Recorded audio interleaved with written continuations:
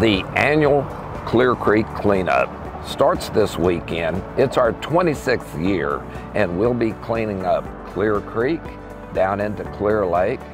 Anybody that wants to show up, that wants to help keep this area clean, we've been doing this for 26 years now, and this is what we pick up each year, which is a hazard to navigation, a hazard to people water skiing, a hazard to the wildlife, and it's just one step to try to take care of our environment.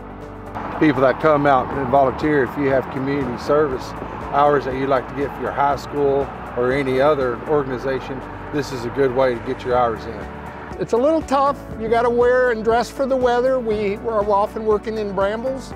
Sometimes it's quite cold. You get a little water spray. So it is muddy. You do need to bring boots and good pants and stuff like that as we're working in some brambles. But they provide all the materials for the bags and pickers and this type of stuff for collecting the trash. And it's truly fun. I look forward to it every year. And anybody that wants to volunteer their boat, we're glad to have them. We'll show them what needs to be done. Anywhere from kayakers and jet skiers on up to bay boats. There's plenty of trash. This will run 8 o'clock to approximately 2 o'clock, Saturdays and Sundays in January.